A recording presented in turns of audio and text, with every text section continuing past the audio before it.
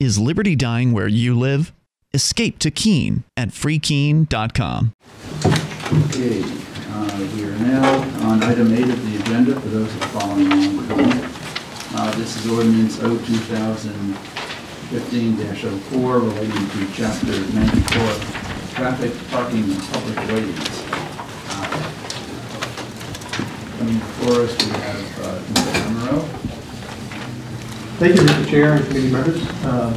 My name is Gary Lambro. I'm project manager for the parking services. Steve Thornton, who is passing out some paperwork for you, some spreadsheets that have been put together to indicate where the parking fund is. He's the finance director and will also be able to answer any questions you have regarding the finance side. I just want to catch everybody up to date. This has been going on for quite some time. In March of 2014, Parking Services and Finance Department came forward and presented some discussion about parking fee increases and what the condition of the parking fund was in at the time. There was projections at that time that the possibility of the fund balance being depleted in FY17 is still remaining true. We went back after the testimony that we heard at this Finance Organization Personnel Committee, not only in March but in May. As Councilor Greenwald would remember that he requested that we come back and do a little bit more discussion in May, and that's what we had done and passed along more information at that time. The testimony that we heard back then was that there was a lot of concern about workforce parking. For instance, the parking lots that we were talking about increasing from 20 cents to 50 cents, and that there wasn't enough available other parking for those people in the downtown area. So over this past year, what we've done is we've gone back and we looked at all of our operations to try and improve the workforce parking in the downtown area. With that, as you probably will recall, we have done quite a few changes in parking across the city, especially in the downtown core. One is on Washington and Court Street, we have eliminated 2-hour parking on Washington Street from Vernon North. There's now free parking that is open all day long for long-term parking, so you can stay there 9-10 hours if you wish. And the same goes for Court Street from Mechanic Street North. Those were all 2-hour parking areas, and we've eliminated the 2-hour parking and opened that up to 10-hour parking. Other areas of concern from the testimony that we heard was Roxbury Street. There's a restaurant there called Country Life that had some concern that there wasn't a lot of parking there. Unfortunately, Roxbury Street doesn't provide a lot of parking for those businesses. There's just a strip on the side, on the south side of Roxbury Street, that actually provides parking. Wells Street parking garage is quite a bit, is in a close area from that area. However, some of the concerns were that it was still too far away for some of the patrons, and especially those who are accessible, have accessible issues. So we did change the parking on Roxbury Plaza from 2-hour to 10-hour parking, giving that area a little bit more long-term parking for workforce and for people staying longer. And we also added a accessible parking spot in that area for those people. On Gilboa Ave, there was some parking that was down on the north side of Gilboa Ave past St. James Street. We removed meters from that location. There is now free parking in that area. It's 2-hour parking, so people who are down in that area can park for free. And as you'll see in the ordinance, Steve Thornton, our finance director, did quite a bit of work on looking at where we are and what the projections are going to be in the near future.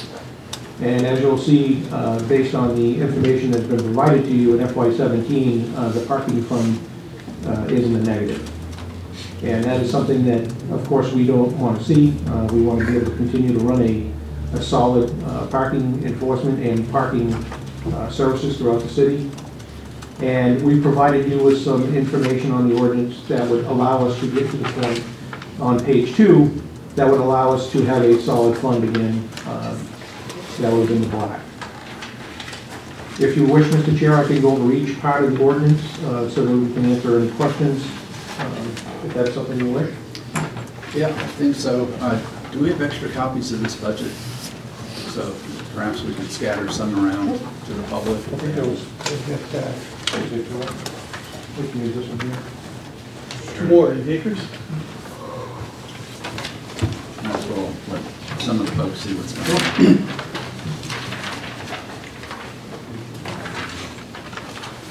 I think the local newspaper had a very good article where it detailed each one of the changes. And Sure. it might be helpful, well, I guess in the future, those changes could be laid out on one sheet so it's easy to find. Yeah, it was actually outlined in the memo, and it's outlined as the ordinance itself, Mr. Chair. And just to mention, a little bit of a housekeeping issue. When I originally wrote the ordinance, I titled the ordinance, there's no parking specific streets because it fell under those divisions. I just want you to know that it's been renamed. And a part of that renaming is so that in the future when we go looking for this type of information, it's easier to find. So you'll notice on the agenda that the name has been changed to that. Okay, you have that memo. So as far as the ordinance goes, back when we originally made our proposal, we were looking to increase the on-street parking. On-street means at any accessible spot that is directly accessed off the street itself. Mainly the downtown core would be 75 cents per hour. And our original proposal was to change the lots and parking garages from 20 cents an hour to 50 cents an hour. Again, we heard a lot of testimony with that. We heard the hardships. We've tried to open up some parking. The ideology of the downtown parking and parking services. As you'll remember from the 2010 survey, or the 2010 report that was completed, that the city of Keene is doing a pretty good job with what they had been doing with parking. And we're continuing on with that ideology, and that is that from the downtown core out, you charge more in the downtown area and then less as you go out and then to free parking, and that's what we continue to try and accomplish. The other part of the ordinance that we had spoke about in the past was changing our hours of operation. Our hours of operations are currently Monday through Saturday, 8 a.m. to 5 p.m. We went down and we did a survey of the downtown businesses, and as you're probably aware, over time and over the many years that the downtown businesses have been there, their times have changed when they're open and when they close. And 8 o'clock in the morning currently, very few businesses are open in the downtown area. You have coffee shops, you have a restaurant or two in the area.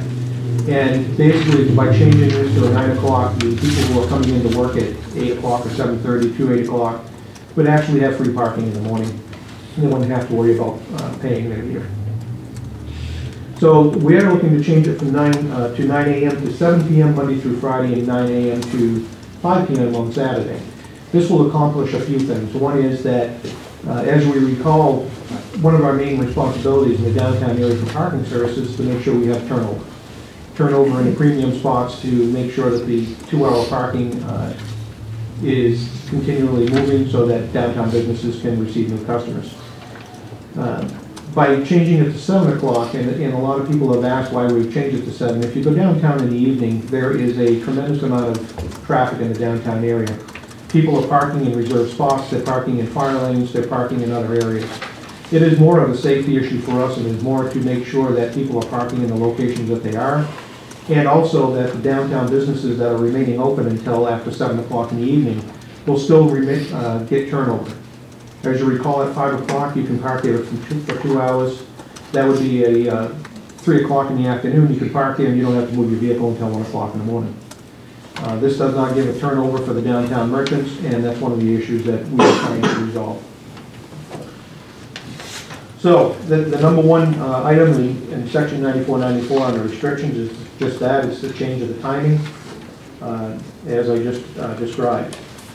The second portion, which is on the first page, listed under 94-151D, that's basically a housekeeping issue. In our ordinance for the MEDC, they originally had 55 spaces up on the upper level. They only currently have 43, and that just identifies those 43 spaces. You'll see under page 2 on 94-181, the change that's in the top section in A in the paragraph is basically at the bottom. It says 182, and we flashed that out, and it's 183. That's just to identify what the location is in the ordinance, where that is. It had the wrong number on it. The next section is fine schedule and summonses. Our original proposal was to go to a two-tier system, which would be you would receive your original ticket, and then after 28 days, you would receive a $35 ticket. And as we went through that process, we actually started looking at how many people are actually paying at the initial rates. And we have a pretty good turnover rate. We're actually at 80% that people pay at the initial rate, which is a pretty good number compared to other parking divisions. So we decided to continue on with the three-tier system so that people have the opportunity not to have it jump from $10 up to $35. And we're going to continue on with the three-tier system. In the first instance, you would receive a $10 ticket or a violation. And basically that violation, if it was paid within 5 days of the issue date, we are all going to offer a $2 discount. And basically that is because most of our increases are based on them not paying. This is an incentive for them to pay quicker and give them a little bit of a discount to do so. The second portion of that is the fire lane. You'll see that or handicap has been scratched out. Meeting with the attorney's office and looking at the current RSAs that we have in the state of New Hampshire, we are not allowed to charge less than $250 per fine for an illegal handicap parking space. And this was brought up in the past. That's one of the reasons I wanted to discuss it with the city attorney, and the city attorney and Parking Services agreed that based on the RSA, which is 265:74, it states that you cannot charge less than $250 for that type of an incident. Now, to give you a little bit of a comfort from that, we do issue accessible handicap parking violations. In most cases, those violations can be corrected, and the reason they're corrected is somebody may not have hung their tag, or it had dropped down onto the seat, and we're not able to see that. If they bring in a current handicap or accessible parking tag, we will retract that violation, and that's the majority of what we do with handicap parking. People are pretty good about not parking in those spots. There are occasions where it happens, but in most cases, again, it's that their tag had fallen. And then the last section in that, where it's crossed out C and it's the D, that is current language today, that all other parking violations will remain at $15. So really the only increases that we have in parking violations are the accessible parking and the initial meter ticket for either not having enough money in or parking for longer than 2 hours. And that would go up to $20 after 14 days and not 15. Those are the only changes that are being made in the violation portion of it. You want me to continue, or do you want me to answer questions as we go? Any questions at this point? I have one concerning the times. Now, these charts that you gave us here, page 1 and page 2. And page 2 is with all of the rate changes that are here. That is correct. What we're proposing is page 2, so you can see what that does for us. So, if any of these changes, if we make changes in any of this, then that would affect. That's correct. This here. That's showing you the baseline of what these changes would do for you, or for the parking services. And if any changes are made in that, then we would have to look at those revenues, what the change would be, and forward you a different form, another spreadsheet. Basically, what we're trying to show you, and again, Steve can go over these numbers with you as well, but basically what we're trying to show you is the changes that we're making. We backed off on what we were originally proposing, and we're going to phase this in over time so that there's not a big hit at the first year, and we're going to be able to maintain a more of a steady fund balance. All right. So, I guess what I'm asking is that the time period changed from 8 to 5 to 9 to 7. If we decided only to go to 6, are you prepared to say what kind of an impact that would have? I wouldn't be. Go ahead. I'm sorry. The way we The revenues we're looking at, we did, because we did, don't really have any good experience with changing of the hours. And we did not include any factor for that.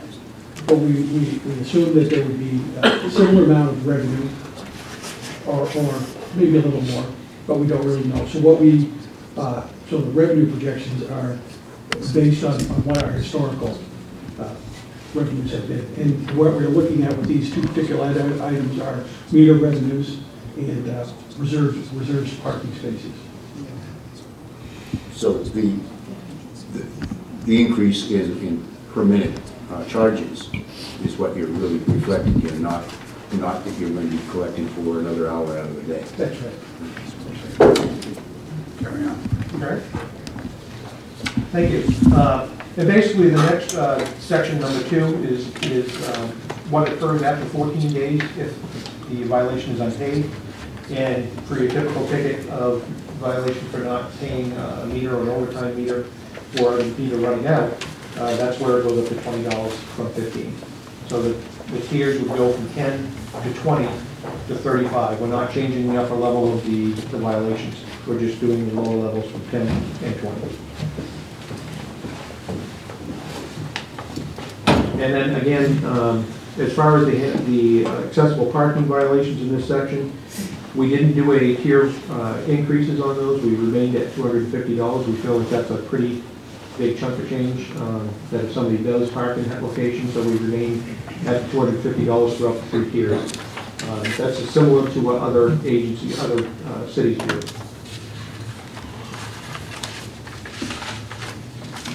And number 3 on that page basically shows you what the 3rd tier looks like after 28 days. And it's going to remain at $35. It'll remain at $75 for filing violations. It'll remain at $250 for, it'll be at $250 for accessible parking. Division 6, parking rates. This is new to the ordinance. This is a whole new section. This was never in our ordinance in the past. It was done by council vote. So we decided that it should be in here so that people can see what the ordinance is and what the meter rates are. So basically, this is a whole new section again, parking rates, on-street parking. We're looking to go to 75 cents, and those are the on-street parking that is in the downtown area. Anything that's accessible off-street, from the street itself. So we go to 75 cents. The rate in the parking in the lots, we originally proposed to 50 cents. We feel that, as Steve has done his diligent work on the projections, that if we were to turn this to 30 cents, and you'll see at the top on page 2 that it indicates that this all is proposed that throughout the next few years, in 18 and 21, FY 18 21, that there'd be a small increase as well in order to keep those fund balances where they needed to be. So we figured we'd go to 30 cents an hour at this point to be able to maintain, instead of building a big fund balance, we would maintain a balance throughout the years. And the last section you'll see is the traffic parking in public ways. That's where we have our quarterly parking public rates. We currently charge $115 per quarter. That comes out to 30, sorry, $115 a quarter. And we're looking to raise that $15 to $130 a quarter. And public parking space rentals that are covered currently is $140 per quarter, and we're looking to raise that to $155 per quarter. And the others that are scratched out, basically, those are systems that we don't currently use. If somebody wants to rent a parking space from us for a 24-hour period, we charge them $5. And that's where you'll see that there's a $5 fee and everything else has been crossed out. It's going to make it a lot easier for everyone involved to know what that rate is instead of trying to figure out $1.75. And that's where we are. Okay, question for you. Sure. When the meters went from 25 cents an hour to 50 cents, it's easy math, 25 cents for 30 minutes. What happens with 75 cents? It goes to 20 minutes for 25 cents instead of 30 minutes. Oh, okay, so I guess the math. Yeah, it still works, but I wouldn't want to see the public having to go through mixed change Yep. to try to make an hour, or to try to make it 2 hours, which would be where they were going. Mr. Chair, if I might, originally, and I forgot to mention this at the beginning of this process, we were originally looking for a 25-cent minimum. We're not looking to do that. We're not looking to change anything to quarters. You'll still be able to put nickels and dimes and quarters into the system. Okay, and we're not doing the type of meter that flips to 0 when the car backs out. No. Good. That was another big issue. Before I go to the public, one other thing, if you could just run over, what's the whole concept? Where does the money go? This is not just a self-funding, paying salaries for the people that take the quarters in to... Right, there's more to parking services than just the enforcement side of things. This money basically operates not only the enforcement side of it, where we have the parking enforcement officers and the administrative staff, but it also pays for maintenance that Public Works completes for us. It pays for annual maintenance. It pays for striping. It pays for meters. It pays for the repairs. It pays for restriping of lots. It pays for new payment technology such as kiosks. It pays for all the ice and snow control and removal of all of our lots and parking structures. So it's not just for the enforcement side of it. There's many more things. It pays for a section of the downtown area for maintenance, for cleaning, sweeping of our areas, and it also pays a portion of the downtown employee that does all the work in the downtown area. And essentially, it's a user fee. That those that are using the parking are getting the benefit of the amenities and the parking lots, obviously, if they're parking there. That's correct. It's always been the opinion of the council and for city staff is that this would remain a user fee system to try not to put it onto the taxpayer of the city of Keene. Okay, just wanted to try to make it clear. Sure. Committee questions? You have one. This parking meter thing, Yes, that's still going to be available absolutely. throughout the town. Tell me a little bit about your experience so far with this. I'm glad you mentioned that, Councilor. I didn't have that in my notes to talk about.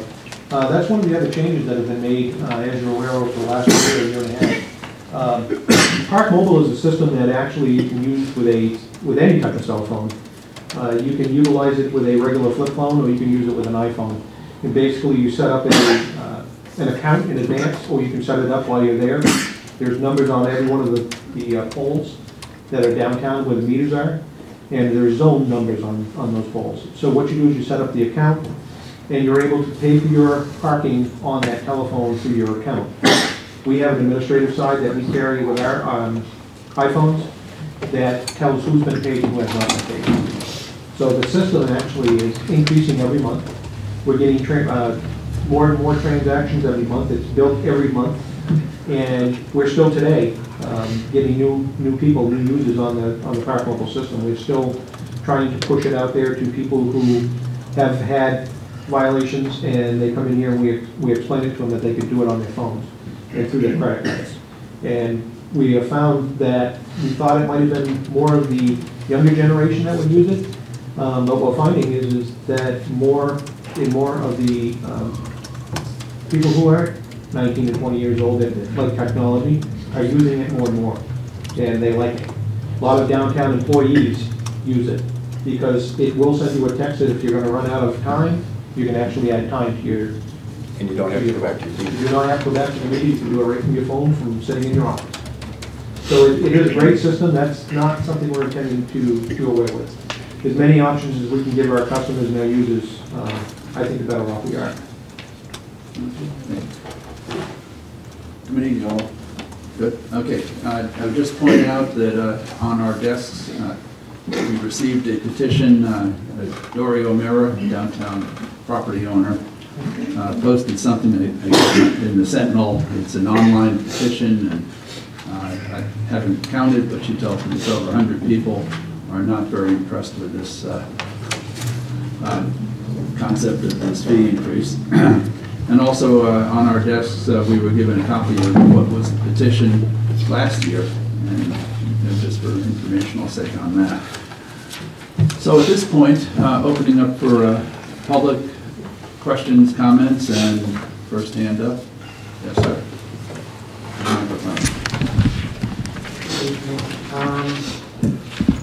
I'm hoping, Your name and address. David Crawford, Marlborough Street. My request is that you not vote for this. I think it's, well, with the Pumpkin Fest being taken away, and a lot of people were against that, and then the registration fees the new registration fees, and a lot of people were against that. And now this, maybe you could put it off or something. That'd be good. Oh yeah, there was one part I thought was okay, and that's no fees till 9 o'clock. And you can go to Judy's without having to pay a meter. But besides that, I'm asking that you keep it the same. Well, basically. Okay, but what else? I don't know. I'm just asking that it not be done. Thank you. Thank you. Yes, sir.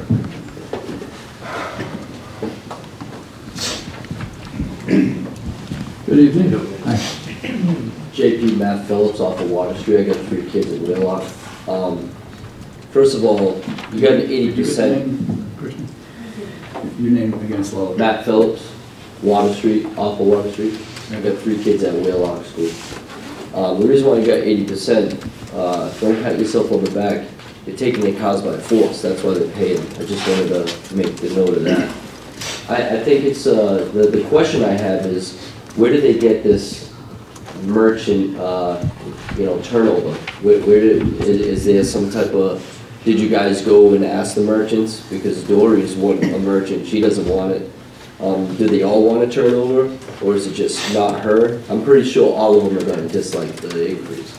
So where did you get the idea that it's going to cause turnover for their business? That doesn't make any sense. You got no proof or anything in front of you saying that. And you're in the negative. Just get rid of the parking force. It's a no-brainer. I know if I buy groceries and something's not costing right, I'm not going to get it. So if you're in the negative, get rid of it or make some downgrades instead of coming in here every year trying to figure out how to get more revenue from us. That's it. Thank you. I guess I could somewhat speak to the concept of turnover. I spent 20 years as a downtown clothing merchant, and in my second life I became a landlord. In the space where my office currently is, there used to be a restaurant called Foodies.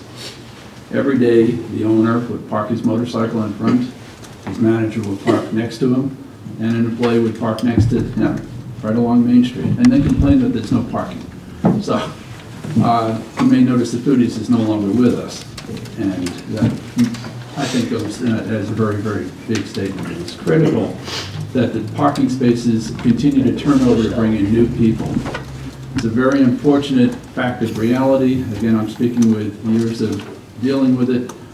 The convenience of a downtown merchant or a downtown resident being able to just plant their car right at the front door of their store overwhelms the logic that that space is for their customers. And without those parking meters, trust me, those spaces would never turn off. How much the meter fee is, that's the issue. The turnover concept has been proven repeatedly, not only in Keene, but also, all around. There was a period of time in the middle 80s when the merchants were offered the ability, no parking meters. And I think, Gary, you have the dates on that. And the merchant community came to the council and said, please put those meters back, because the meters were just clogged because they were not turning over. So again, the biggest issue that is before us, and we need to hear from all of you present specifically, is this is a very complex plan. It involves timing, it involves the fees for the parking, it involves the fines and all the fine schedules. It's a very moving picture. And as Councilor Clark alluded to, If we change one issue, one portion of this, it changes the whole result all through the spreadsheet. So everything's on the table. The reality is we need more funds apparently for the operation. I do want to ask at some point about, is there an effort to reduce the expenditures? Have we been successful at all at cutting our overhead, making employee scheduling different perhaps? We're down to two collectors, or whatever, technologists, or whatever the phrase is, since we're minus a one. Any thoughts on that? So I think, yeah, the question that I believe I heard was that we looked at trying to downsize the parking enforcement. Well, the overall expenditures of the entire parking. Right. We've gone through that exercise. We've gone through the budgeting process as well this year. And some of the things that we're looking at is to try and decrease one of the vehicles that we currently have into a smaller vehicle that wouldn't be so expensive because we are in the downtown area, but we still do need vehicles to be able to move around.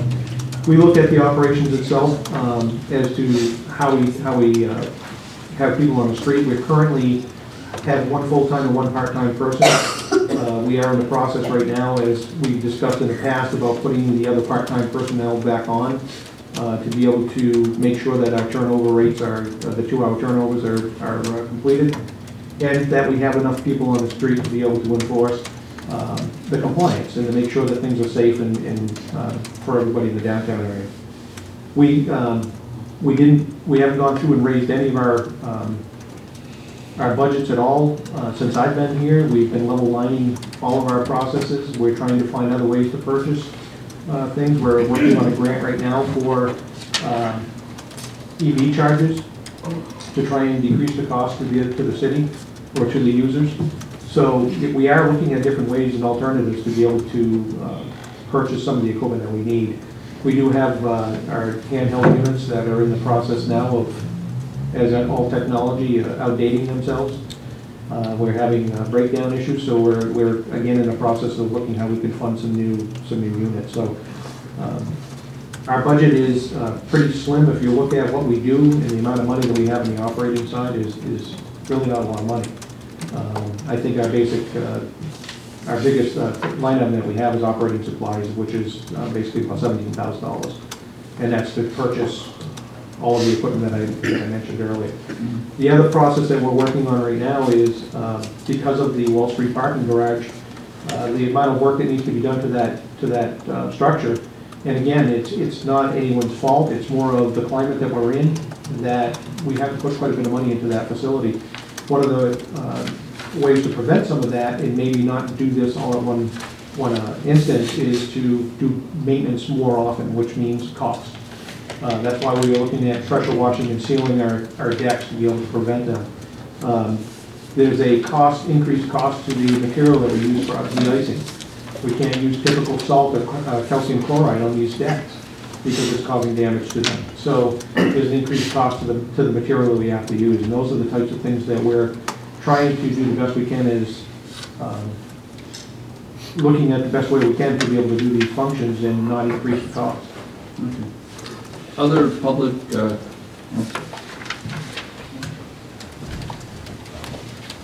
up next.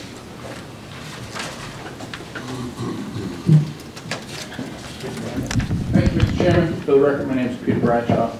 I reside in West Keene, Greenbrier Road. It needs to be specific.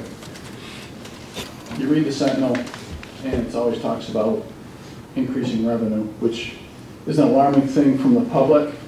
I appreciate you asked about expenses. I'd be curious to see where the expense side of the department went in the last 5, 10, 15 years versus the expense side. I didn't get a copy of that, and that's fine. I can get all this stuff later. But it's hard enough to find parking in town. I think the city did a unique job at redoing Center Street. They created, I think, 11 or 12 spaces on Center Street. 3 of them are reserved. 3 or 4 of them are always taken up by the sheriff's department, and the rest are for the public. Didn't really create public parking. It's public parking, but the public can very rarely find parking there. I'm really concerned at, you know, this whole, we got to increase revenue. I think of things that cost the city revenue. We built a new fire station on Vernon Street, reduced the size of the available public parking. Now the fire department's back over there, so there's got to be a revenue loss there because there's just not enough public parking there.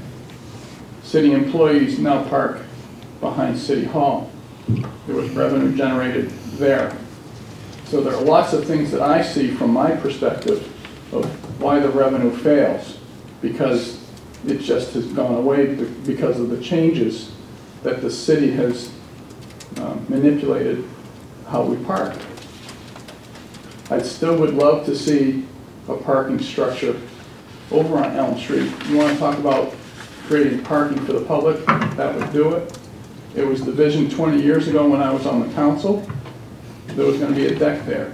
It was supposed to be a component of the fire department rebuild. That was the deck.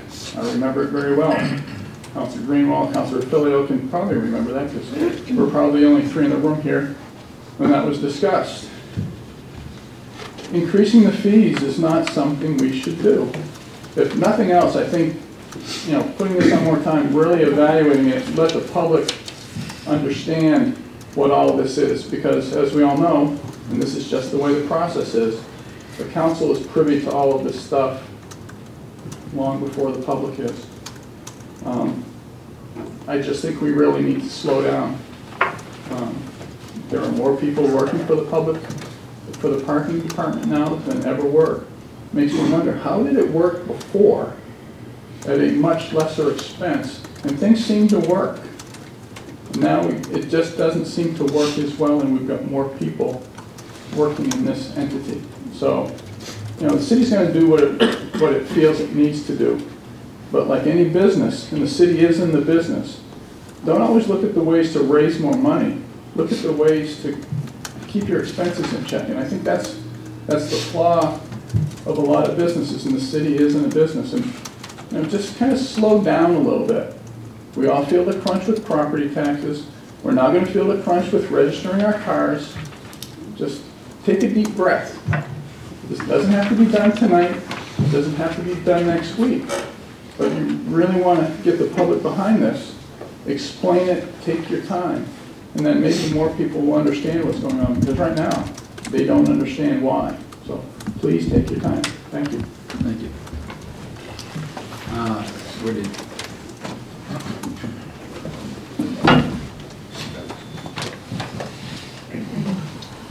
Ian Freeman, 63 Emerald Street. I've got a few comments to what you said, Mitch, before about the idea of turnover. There are towns in New Hampshire and even cities like Laconia and Newport, which I believe is the town. They have downtowns, they have businesses downtown, but there are no parking meters, and those businesses are still there. So it seems like everything's working out there. I believe Laconia may have a 2-hour limit, but no meters, so I'm not sure exactly. So there's something, but not what we have here in Keene. And I think that you know, history has proven that centralized command and control doesn't work very effectively as far as organizing and, you know, getting things done on an efficient basis. That's why we see governments tend to aggregate more power to themselves, aggregate more, you know, try to grow the bureaucracy, grow the size, the amount of the employees, and in this case, grow the revenue as well, despite what people want. And it seems to me that people do not want this. And you have the petitions in front of you, the one that was just given to you by, I believe it was Dory O'Meara. It's my understanding, I've seen the petition, I've signed it. That petition was started just 1 day ago. So this whole thing just sort of came out of nowhere. It happened last year, as you know, and it sort of seemed to get sort of taken off the table. And then all of a sudden, at least from my perspective, it just came back this week. Literally 2 days ago, I found out about it, and that's probably when everybody found out about it, was the Sentinel article that came out. So Dory started this petition. So you're looking at 140 plus petition signatures on her petition. That was within a 24-hour period. The petition that I left there for you was the one from last year, which has dozens of business owners, specifically business owners on it, signing their opposition to what were very, very similar proposed increases last year. I understand that there are a couple of tweaks that have been made that are not exactly the same, but for the most part, it seems very similar. So it seems clear to me that many business owners don't want this. Now, you certainly can find some examples of some business owners who seem to be okay with this idea. But really, this is one of the problems with the centralized sort of command and control concept is that you will make some business owners happy and other business owners will be upset about it. Seems like to me the solution here is, well, first of all, you can do nothing, and that would be better than passing this rate increase. But if you really want to increase the viability and the vitality of downtown Keene, then cutting back on costs, as the last speaker suggested, is actually a pretty good idea. There have been times where James Cleveland, who has analyzed a lot of the numbers from the city, he's gone in downtown and he looked at different times of the day. Many times the enforcement is happening when there are open spaces all over the place. So you've got the parking enforcers who now call themselves parking services. I don't think anyone's been fooled. They're still parking enforcers. They're going downtown and they're writing tickets when there are open spaces next to the cars that they're writing tickets on. So that's not about turnover in that case. That's about generating revenue, and it's pretty obvious about that. So if enforcement is to continue, perhaps it should only continue during the busiest times of the day, during lunchtime, and then maybe in the evening, whatever the 2 or 3 busiest times are. That would allow you, in theory, to cut back the amount of staff on the parking enforcement department. And I know Gary here is doing the best that he can, but his is a new position. The parking department didn't have that before. That's another one that could be eliminated. And I would like to compliment him on the idea of actually removing some of the 10-hour parking, or making the 2-hour parking 10-hour parking. I heard him talking about that. I think that's good. So more free parking is certainly a good thing. But ultimately, for businesses that are concerned about the turnover issue, and you gave a great example of this business owner who didn't really seem to care about parking in front of his own business. No wonder he's out of business. Every business I've ever been to as an employee, the rule was you park out back. If you work at Walmart, you park out back, that kind of thing. So it's in the business owner's best interest to manage parking in a way that works best for their customers. And so one other, the most, I think, effective example of what could be done here is to eliminate the parking department entirely and then cede the parking spaces to the property owners in downtown and let the property owners decide how best to allocate those spaces. That would allow for a marketplace of ideas. Maybe some would, keep parking meters there. Maybe some would have somebody, sort of monitoring things. A tow truck could possibly enforce rules. There are parking lots that are privately run in different parts of New Hampshire, and they have their own methods of doing things. So I say let the market decide on this, and please, at the very least, don't move forward with this idea. I think it's pretty clear that people don't like it. Oh, and the one petition I didn't print out for you was the one that we collected last year. People downtown, just on the streets. So the one Dory did was an online.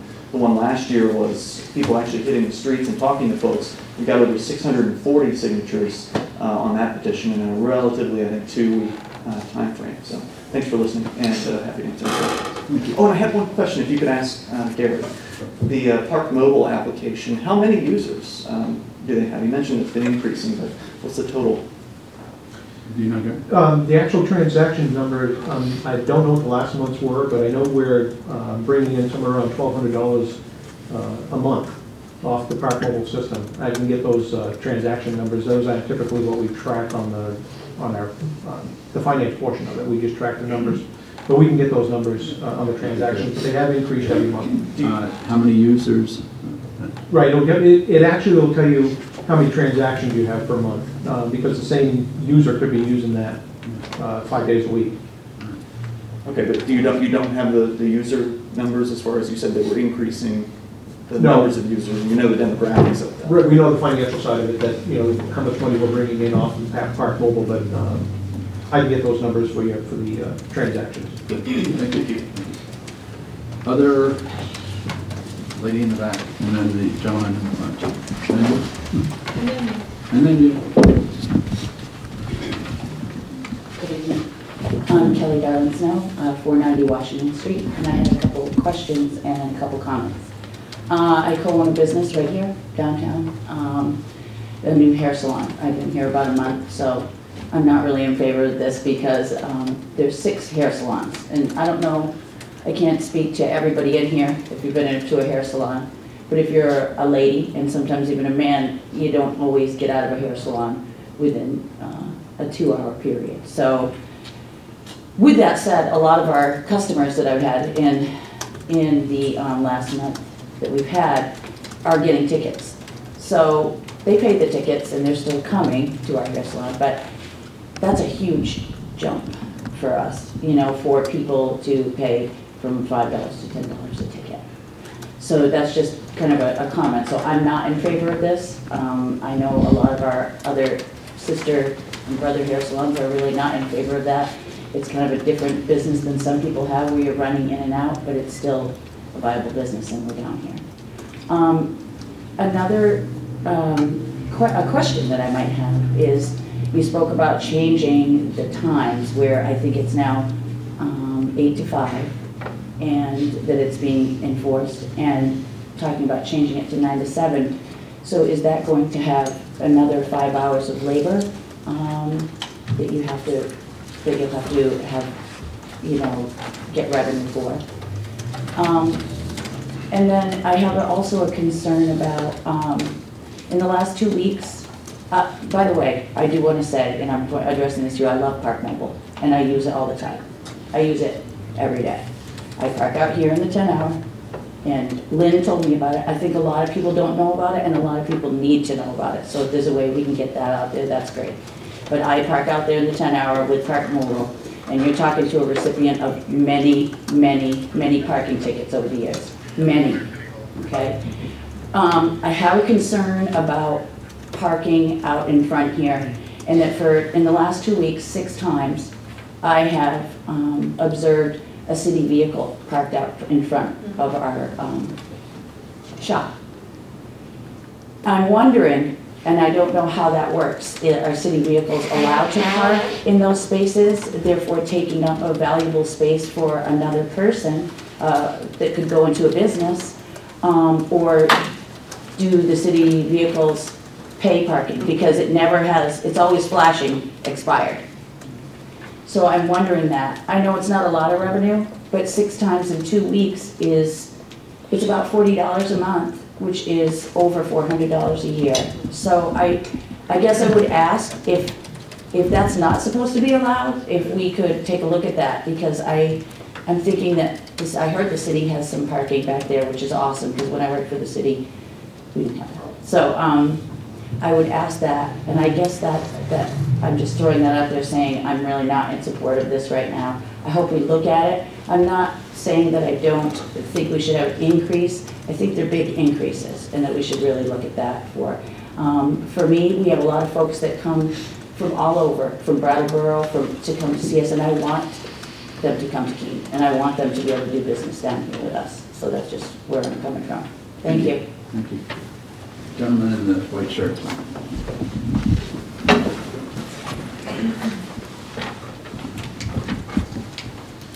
Good evening. My name is Paul Keeley, 32 Washington Street. I appreciate the time. I have several things. Some are reiterated from people that have already spoke here this evening. One, the loss of spaces, even though we've gained extended time like on Washington and Court, which is greatly appreciated. I've seen more around the courthouse, behind the fire department. Yes, more spaces are now reserved and being given to city employees. So I feel there's a loss of parking space, a loss of revenue as well, if we're looking to gather revenue. I understand people need to park. However, anybody else that's working, a realtor parking downtown, you need to pay a meter. You know, a truck driver needs to pay a meter. You know, anybody at any job. So I feel that city people, doesn't matter if you're driving a police car or fire car or whatever, you know, pay the meter. It's also revenue. They're doing their job. However, everybody else is doing their job as well. I also work in the downtown area. I'd like to see currently, before we increase, enforce and accurately enforce what's already there. The 2 and 3 hour time limits is a joke. It's not enforced. And I see this over and over. And I see innocent bystanders, some of my customers, feeding a meter, and then they end up dining longer than they expect, or possibly in a barber shop, not that I work it, end up extra time there, and they come out and they got a darn ticket sitting on their thing while they attempted to do the proper thing, feed a meter. but because they blew the time, and I didn't know about this mobile parking either, so I don't know where that secret's come from, but it's out of the bag tonight.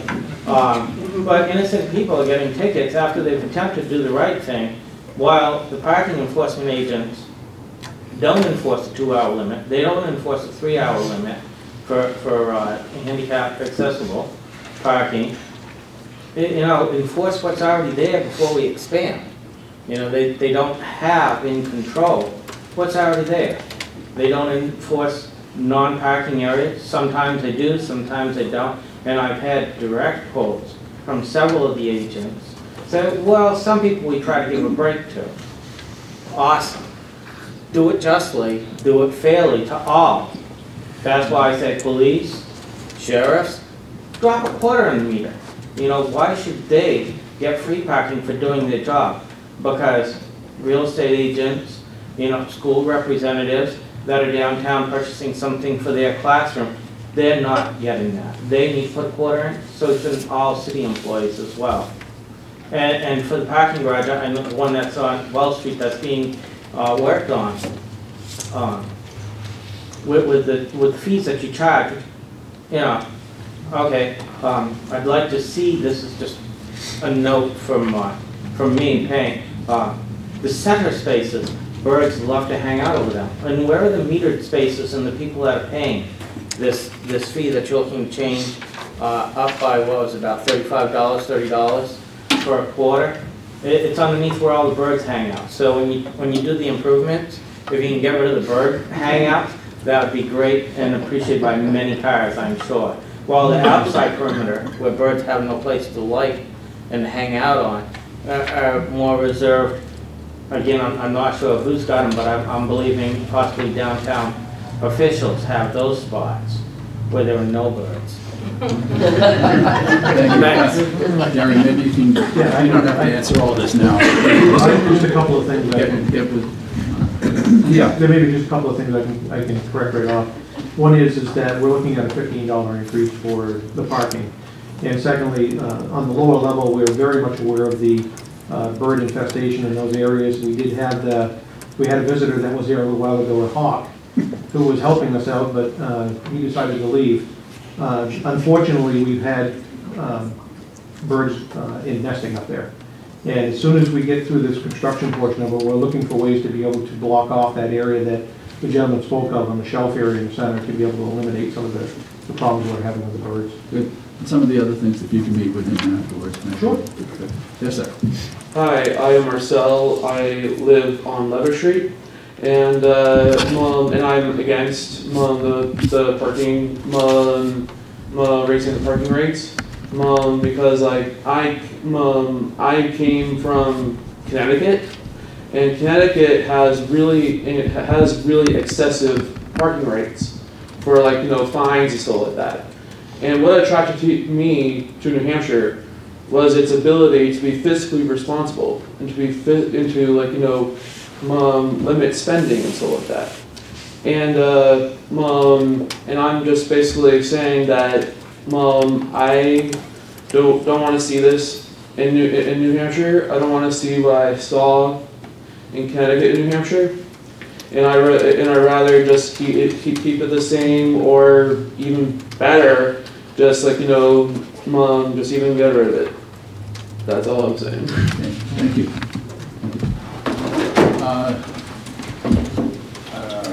I got to take the mayor first. I'll lose my job. Thank you, Mr. Chairman. Kendall Lane, Mayor. I just have a quick question.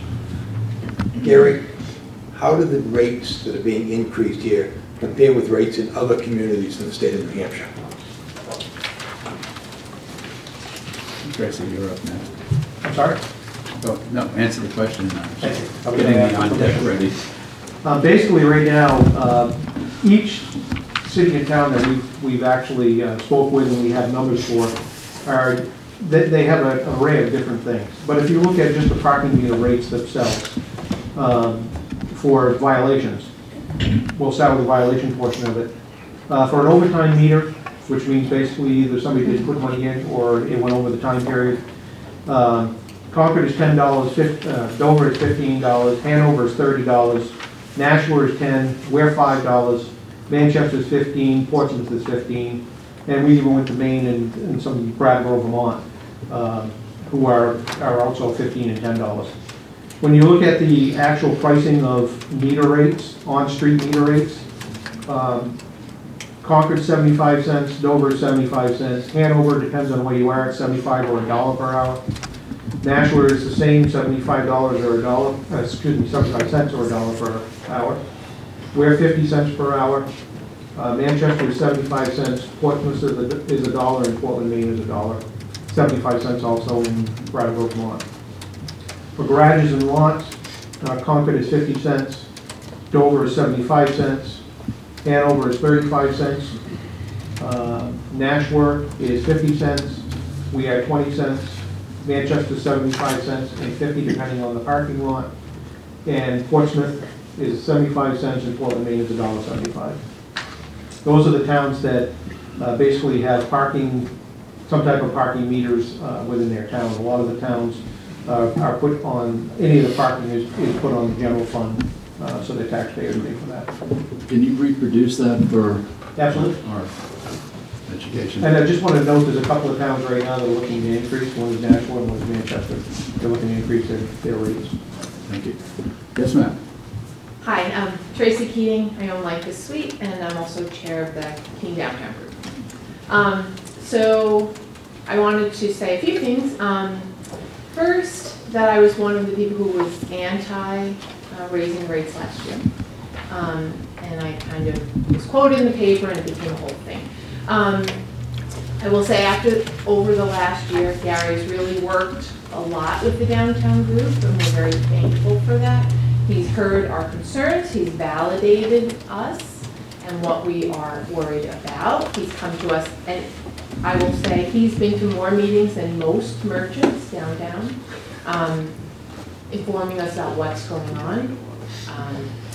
He was a big proponent of allowing or encouraging us to ask for free weekends 4 times a year, which we were granted this year. And so I think when you say that this is rushed and out of nowhere, I think that's not accurate, at least as a business owner and as somebody who is really, unfortunately, the main communication arm for the downtown merchants. That's not particularly accurate. We have had many, many meetings over the last year regarding parking, regarding changes. We have sent out, for example, about the automated payments. That's on every meter. Also, most stores have the cards in the stores. We've also sent out notices through the downtown group.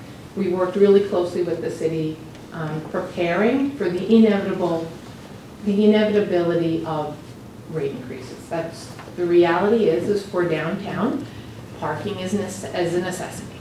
There are turnover is a necessity. Most of us would like the cars to turn over more rapidly. Not more than 2 hours, but I mean, when they are not being regulated and chalked, it doesn't turn over. That is true. I have plenty of business owners who are above me who plug the meter all day in front of my store. I also have the court down the block where tourists park all around me and police cars all day. So, I mean, I'm existing in that and living with that. But I think one of the things is we have a parking perception problem. People take a lap, they don't see a spot, so they go. When there are other options, which I think we talked about the free parking up the blocks on Court in Washington, expanding or improving signage, saying about Gilbo, which is much cheaper.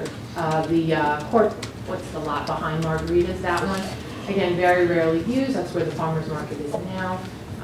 And so we've worked a lot with Gary to help facilitate and encourage and educate our customers about that, and encourage and educate each other about what our options are.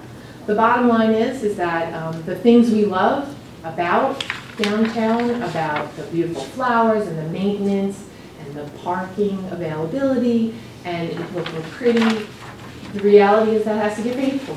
And most of us as business owners understand that this is not a huge exorbitant expense. If a customer's not going to come downtown because it's 20 cents more I mean, nobody's happy about paying 20 cents more, but that's the reality, is that we have to pay for it.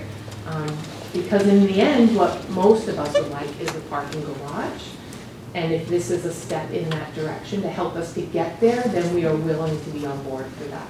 So I just wanted to voice my personal support, but also, I will say I invited all of my fellow merchants to be here. I think there's 2 of us. So I'm just going to say, I mean, I understand some people are upset, and they're right. But the truth is that over the last year, we've all had plenty of opportunity to converse about the subject, to be educated, and to express our views. So, Thank you. Thank you. Yes, ma'am.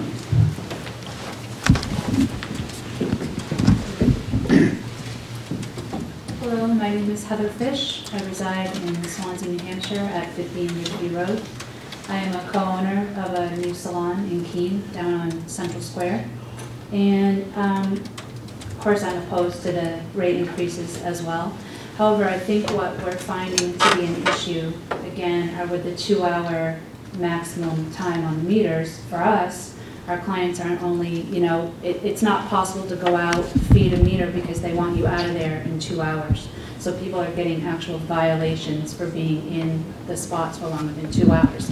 It's not always applicable to have people go park in a 10-hour spot that's way up the road. Not everybody knows about that. For myself personally, I have a lot of clientele that travel up from Connecticut, way over in Vermont.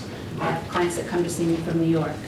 It's hard to tell people, you know, we want them to come here, and I have probably about 250 clients that come see me, that they can't park for longer than 2 hours, and they're getting tickets. So my question is, I guess, what can we do to make it more, you know, I guess for them to be able to come and find a place to park without being ticketed, some signs that make it more aware that there's parking, longer parking, or is it possible to increase the meter times to 3 hours, you know, or have some areas that have that? It's just the 2 hours are really difficult for our industry.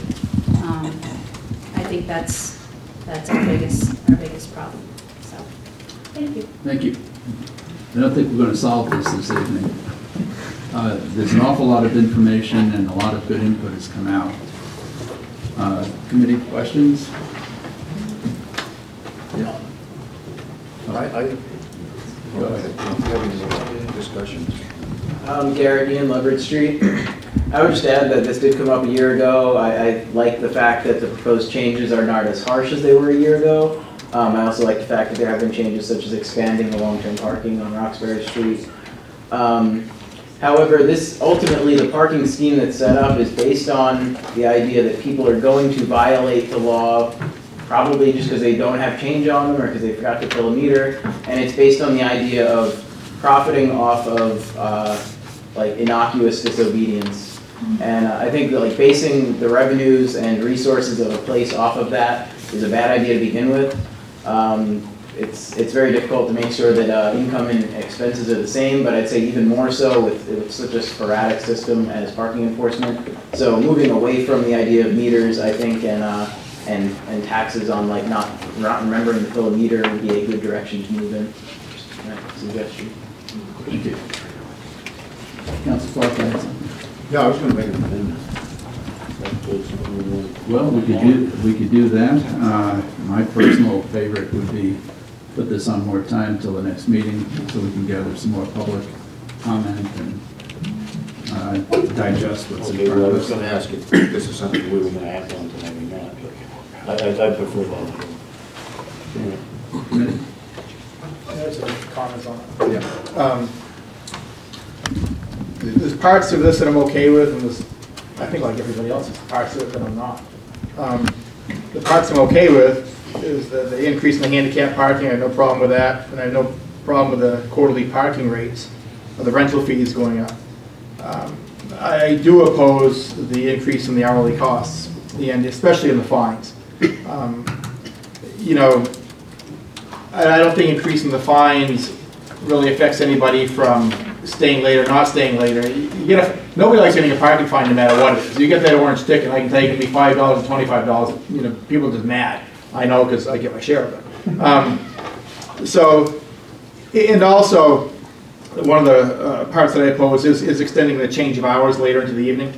And the problem that I have with that is because that time of evening, a lot of people are going into restaurants and spending a lot more time in there. And I know we have the app where they can extend from somebody's cell phone, but usually when you're in a restaurant like that with a group of friends, that's not what you're thinking about. So that part of it is why I oppose. During the day, I think it's more of a come and go issue, people going into stores, people moving around, spending less time, even at lunch. People are in and out of the restaurants in less than an hour because that's where the lunch break is. So that's why I have a problem extending it later into the evenings. As far as the concept of parking turnover with parking meters, I do agree with that. As Councilor Greenwald mentioned years ago, we eliminated parking meters downtown. That was a disaster. So I understand the concept of it. One of the speakers said tonight they used downtown Laconia doesn't have meters. That's probably the worst example you could use because downtown Laconia doesn't have any businesses. So I would never like to get to the point where I'm like downtown Laconia. That'd be an absolute disaster. I think I would like us to take another look at this, or a longer look at this. It was brought up from former Councilor Bradshaw about expenditures. The expenditure for the operating expenditure from fiscal year 2010 to projected fiscal year 2016 goes from $744,000 up to $1,052,000. It's about a 26% increase over 6 years. I think we need to take a look at our expenditures also. I'm not saying we haven't. I just think we need to get out a sharper pen, and I think we need to go through the budget book and honestly take a sharper look. I applaud Mr. Lamro for all the work that he's done. He's put tons of hours into this, but this particular issue downtown, from what I have seen, the community is adamantly opposed to the increases here. I know it's not huge. I know other communities charge more than we do, and we're kind of looked at as a bargain, but in Keene we don't have a lot of bargains, and I think if we can give people one bargain, it should be that parking. So I certainly agree with what I've heard from other comments on this committee tonight. I would like us not to make a recommendation tonight, because if there is, I will be voting no at this particular time. I think I'd like us to take a lot longer look at this and see if there's anything better we can come up with, especially looking at decreasing operating expenditures. City Manager. Well, thank you, Councilor. I think there's something been said here this evening that would be very interesting to take a look at, unless Mr. Lammer already has an answer to it, and that is the concept of a 3-hour meter versus the 2-hour meter. That actually has, I think, some interest, at least I think it does, and maybe Gary has an answer to that already, but if he doesn't, that's certainly something I would think could be looked at. Perhaps not all the 2-hour meters would change, but maybe some could, because that does seem to fit the more modern style of people. But it's just a thought. The other would be the concept of where is the money going and how is it, and whether the budget's really gone up or not. And I'm concerned that we don't differentiate between the operating cost as well as the capital costs. And the capital costs certainly have gone up. The operating costs may have actually stayed pretty close to the same. But that too could certainly be explored, and we can come back with more information about those things. Good. Thank you. Councilor Duffy. Thank you, Mr. Chair. I may through you to the city manager or Gary or Steve. My understanding is this came up last year, and as far as concerns the committee has raised about, my understanding is we've gone through that. Expenditures, where we can cut, things like that.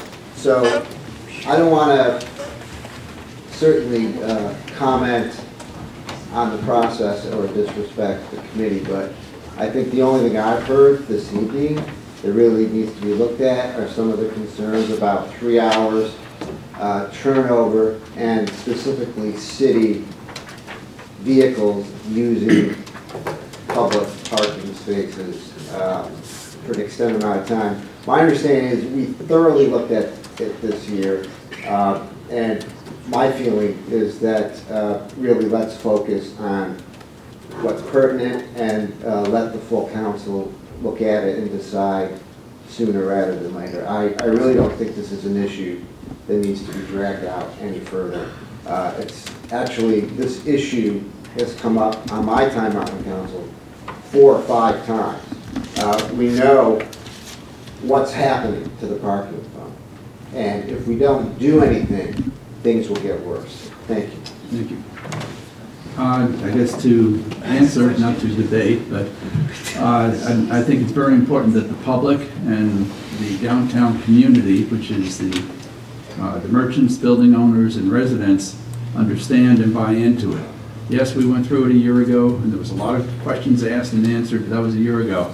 You know, and I think that part of our mission and this committee, or at least as this chairman, is communication to that community so they understand if there is to be an increase, why and what. And there are so many moving pieces within this.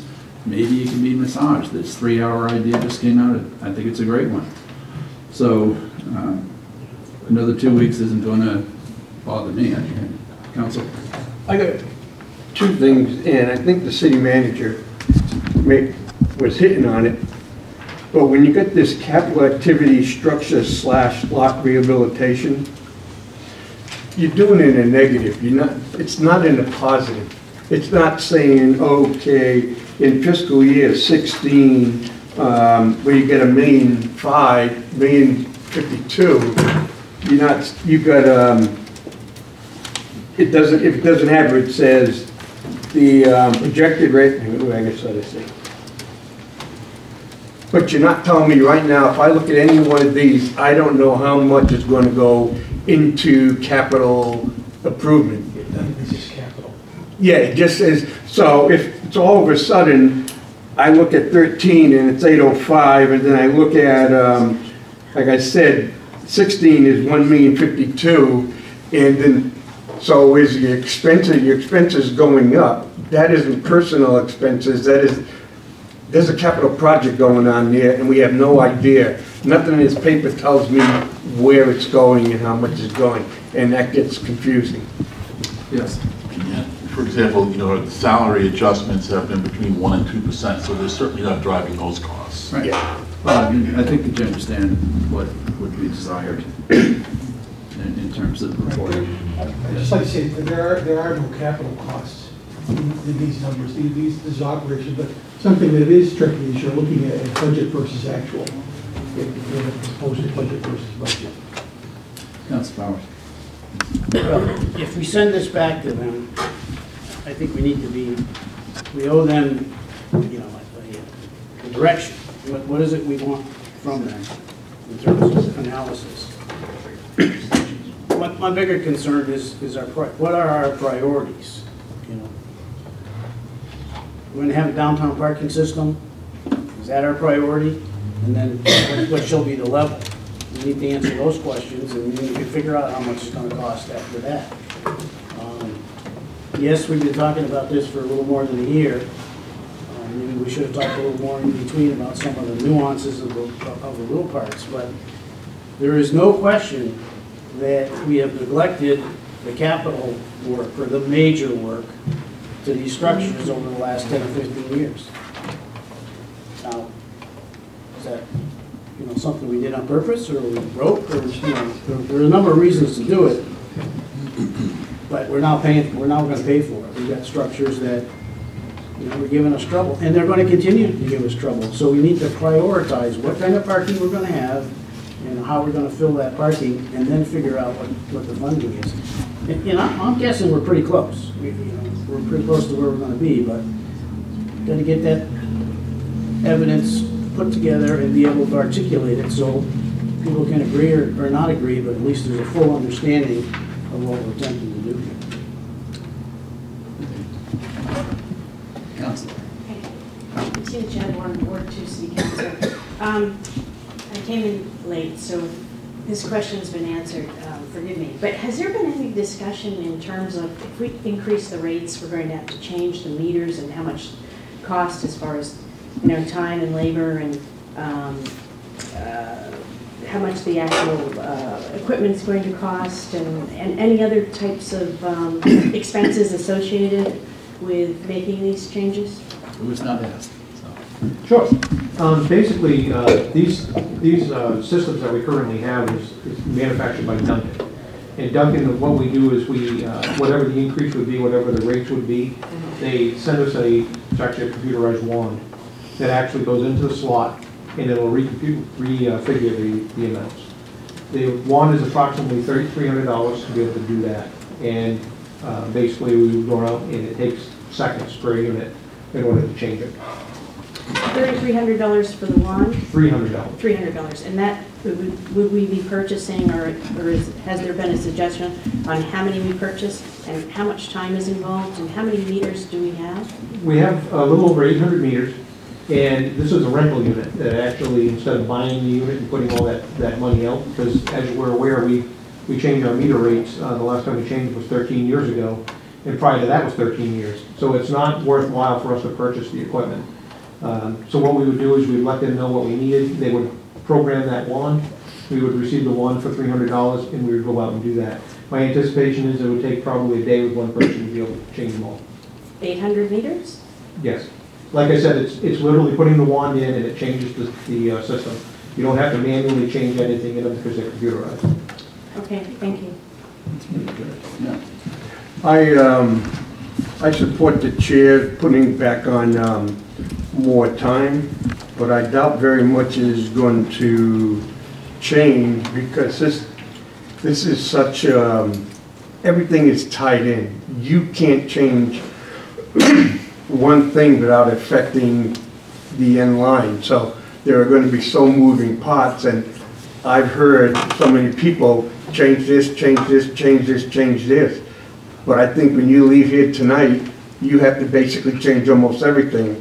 And I don't know how you can get with the number that you came here with today. Thank you. Well, good news on that one, because I'm not going to make the motion tonight for amendment. I will when it comes back to us, is the time period, because I did ask the question about the relativity of what figures are on page 2 and whether or not it had anything to do with the time changing the number of hours, and I was told that it didn't, because they didn't have that data. So that's one of the changes. You know, instead of 7 o'clock, I'd rather it to be 6 o'clock, because, you know, that is out, you know, it's adding another hour per week, 5 hours per week from maybe 6 because of Saturday, to your labor costs. You know, the thing about the mobile card, you know, we really got to do a better job telling everybody about that, because, you know, there is a sticker on the meter, but, you know, well, I guess it's because it's been winter so long that, you know, that it's just gotten to be light where we could see the, you know, see it and everything. You know, a lot of people don't know about that, and especially it's going to be a problematic as you get into into the later season. You know, past 6 o'clock, people aren't going to be able to see that anyway. I don't like the idea of it, simply because it's going to add confusion when somebody is coming into town to have dinner with their family. It's going to, you know, add a little more stress. One thing I don't want when I just get out of dinner with my family is to come back and find a ticket and, God, all the good time I just had is gone, you know. So I'd like it to be on, you know, in the background notes that that's one thing that I am going to be doing when it does come back, and it is one of the things that we can do without changing the matrix. Okay. Again, I think it's pretty obvious this is coming back again. So is this something pressing? If you don't mind, I have just a couple extra thoughts regarding in Freeman and 63 Emerald, regarding the hours. If it's to 7 o'clock, that'll actually give people an even greater disincentive to not come to these, or to come to these meetings, right? You guys already want people to come to these meetings, and frequently I've heard many councilors bemoan the lack of attendance at these meetings, and now, you know, were these meters to be till 7 o'clock, everyone in this room would have had to have paid the meter in order to simply come and attend a city council meeting. So that's another reason to not extend the hours. You know, I think it was cool. I heard the idea about the free parking on weekends. I like that idea, or at least 4 weekends a year, and it's sort of similar to the Christmas week, where there's no parking enforcement, at least for the meters. I think there may be a 2-hour enforcement during Christmas week, but I think that's more evidence that during one of the busiest shopping weeks of the year, where supposedly turnover should be more important than anything else at any time, everything's okay for that 1 week, and lots of people come out. The 2 hour is in effect.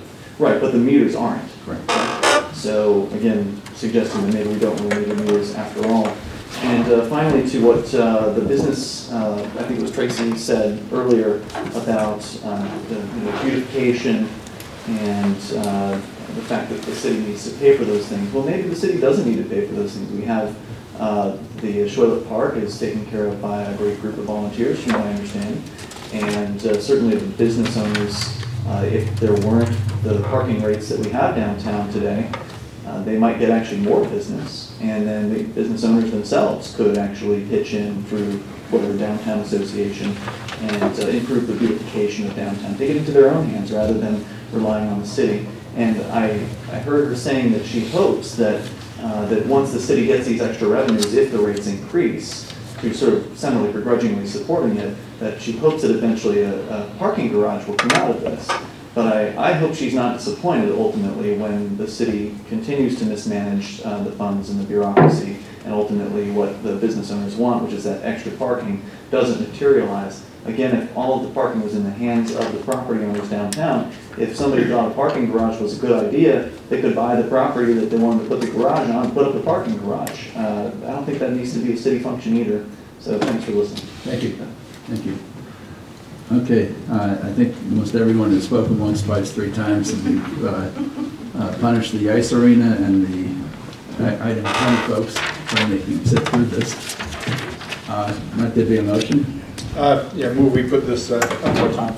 Right. Anything further from the committee, the public? All in favor? We have more time. This will reappear at the next agenda, so it's a good way to draw a crowd.